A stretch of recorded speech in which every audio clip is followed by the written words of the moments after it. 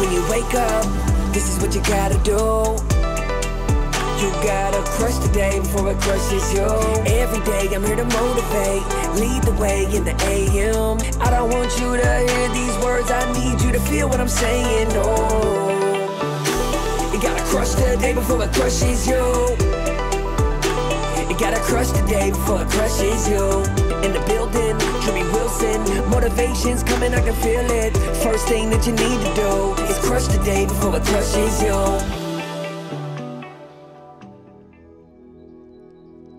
Personal growth can be very difficult to see when you're living in the day-to-day. That's why people give up too soon. I'm here to remind you that you're doing great. All you gotta do is keep going. And that's why it's so hard for so many individuals, because they don't recognize the distance that they've traveled in their personal development journey. I can speak from clear experience of telling you, when I started this journey, I was nearly 275 pounds. I was trapped in a mindset that made me truly think I was stuck where I was in life, that I was kind of cast into this lot, as they say, because I grew up in a certain situation. I didn't have all the, amenities or experiences that I thought most normal kids had. Not that I had an awful life, but I definitely went through some shit. And in turn, growing through that, it took a little while to figure out, like, hey man, it's up to you to develop that personal growth. And when you start looking at it over time and you're able to move past those blocks in your mindset and in your decision making, it really makes a big difference.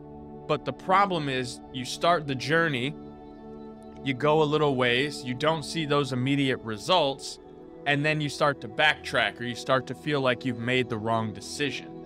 That's not the case. The problem is that when you make this choice to go all in on a future you, right? That most elite version of yourself that we talk about, it takes time, and it is a long marathon of a journey. It's not a quick sprint. The best way I can relate it is like in the gym, right? So maybe you started working out, you went on a new fitness plan, and you lost a little bit of weight, or you gained the weight you were looking to gain, right? Because it could go either direction for some people. But then it stopped. It kind of plateaued. And you got frustrated. You couldn't figure out why you weren't seeing the same results anymore. And you maybe have made a decision to not continue on with that plan. And what happened? You probably regressed kind of right back to where you were to begin with, or maybe even farther. Right? Backsliding can be like a really ugly thing, but that's the thing. You just have to remember, keep going. You're doing great. People are giving up too soon on their journey to greatness, and I just want to remind you today to keep going. You're here. You're crushing it. That's why you're listening to this podcast. That's why you're making the decision to try and be better, because you know every single day you're one step closer to the goal. So just keep going.